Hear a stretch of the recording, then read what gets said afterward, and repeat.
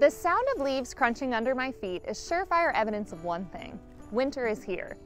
Within the past couple of weeks, trees like maples, oaks, and beeches have dropped all of their leaves to prepare for the winter months ahead.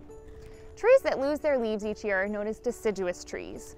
They drop their leaves in the fall because winter time in our region is much drier than spring and summer, so water is not as readily available for the trees and their leaves. Not all of Ohio's trees lose their leaves like this, though. These trees are known as evergreens. No surprise, the name evergreen refers to the fact that they hold on to their leaves all year. It's true that evergreens will lose some leaves in various stages throughout the year, but they don't drop them all at once like deciduous trees do. How can they do this? They may not look like leaves, but the needles on this tree are actually leaves. Surrounding the leaves of evergreens is a waxy coating that helps them trap water in. Because of this, they do not need to shed their leaves when faced with lack of water like deciduous trees do. These needles also have a lot less surface area than the leaf of, say, an oak, for example. So, when snow falls, it pretty quickly drops off the needles. If a tree like an oak held onto its leaves throughout the winter, snow would have a lot more room to accumulate and would weigh the tree's branches down.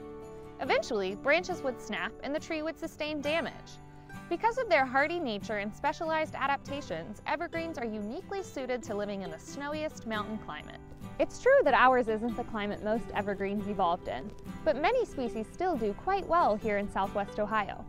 It's not uncommon to find spruces, firs, and pines growing alongside our deciduous trees, and it's not hard to see why they were brought here in the first place. Evergreens have long been valued for their high-quality lumber and are prized landscaping trees because they provide shape and interest to the garden even after other plants have gone dormant. Their dense year-round vegetation also makes them excellent natural fences and windbreaks. It's not just humans that love them, though. Countless wildlife species rely on these evergreen giants for habitat and valuable winter food sources. While the colder, northern reaches of Ohio have a few native evergreens, here in Southwest Ohio we have only one true native evergreen, the Eastern Redcedar. These trees are a type of juniper and are known for their scale-like leaves and bark that appears to be shedding off the tree. They're also known for these.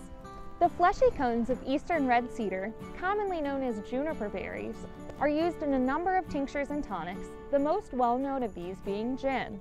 In fact, the name gin comes from the French word for juniper, genévrier, or gin for short. These days, evergreens are synonymous with the holidays, but the practice of bringing their trees and branches into the home is nothing new. Evergreens have long been viewed as a symbol of hope and promise of brighter days ahead because even in the darkest, coldest months, they remain steadfastly green. Whether they're standing tall amongst the other giants of the forest or adorning a special spot on your mantle, we hope you'll take a moment this winter to appreciate these magnificent trees.